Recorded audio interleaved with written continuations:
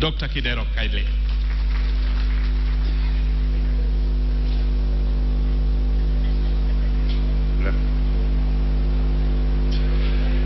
Your Excellency, the President of our Republic of Kenya, Cabinet Secretaries, Principal Secretaries, the Secretary General of COTU, Brother Atwoli, our former Prime Minister Raila Amolo Odinga, diplomats present, ladies and gentlemen, I will make very few remarks. First, I would like to congratulate COTU for celebrating 50 years since formation. Your Excellency, the history of the labor movement of Kenya would not be complete without remembering where we've come from. Starting with the initial many labor unions which were present, then came under one umbrella in 1952, and as the first leader, the late Thomas Joseph Mboya, who was succeeded in 1963 by Peter Kibisu.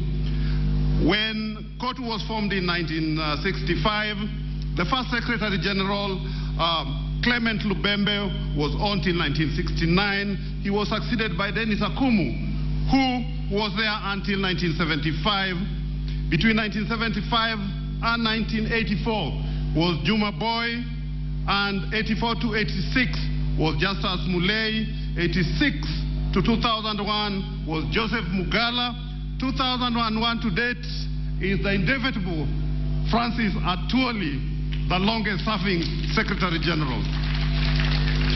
Your Excellency, on such days, what the workers will be waiting for and what Brother Atwoli has talked about is minimum wage. But I do not think, Your Excellency, this is sufficient, because despite wage increase year on year, a lot of these workers cannot afford to take their children to the schools which they would like their kids to attend.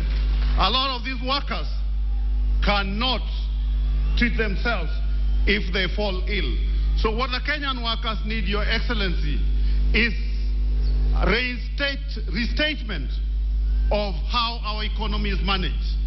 We are aware that despite the restatement, and we're in the middle income economy, 90% of the gross domestic product is earned by only 4% of the Kenyan population.